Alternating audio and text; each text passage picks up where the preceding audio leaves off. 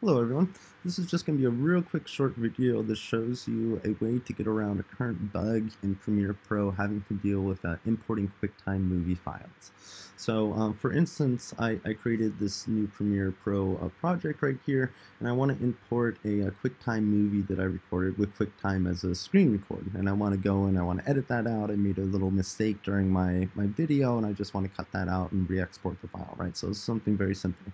So normally, you know, with Premiere, you'll just sort of drag the file and kind of drop it into your timeline here, and it will import it. And then you normally have the audio track as well as the video track. As you can see, QuickTime got confused and actually wasn't even able to import the video. So my video was lost. And if I play it, you know, there's no video content. I only have the audio. And you can see that right here under our sketch, under our assets right here.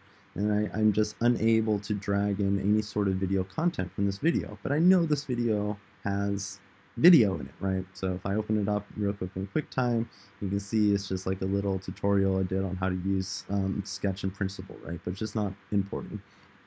Now, this is something that Adobe is working on. They say they're going to fix, but there's a real quick and easy workaround that you can do in the short term in order to get this to work. The first one you can do is you can use a tool such as Handbrake. You can convert it to a different file format, so I can convert this to MP4. But you can see this is a large file, it's almost 2 gigabytes, and then this entire conversion process takes about 25 minutes or so, which is pretty ridiculous, and that doesn't really work. And plus it's lower quality, it's compressed, etc., etc. The easy workaround is I can simply go in and give this a different extension. So if I give this an extension of .mp4 instead of MOV, Finder will complain. I'll say, hey, this is the .mov file. Are you sure you want to change this extension? Yes, we do.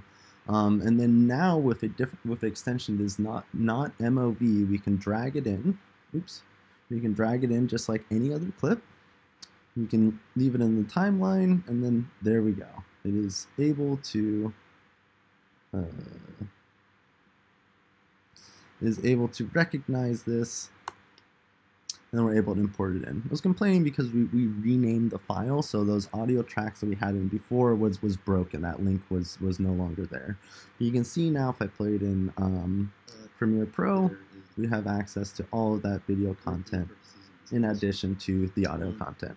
So hopefully that was helpful. This is something that I kind of struggled with for a little bit until I found this quick little workaround, and I figured it's something that should be shared and you should all know about. So hopefully that helps. Until next time.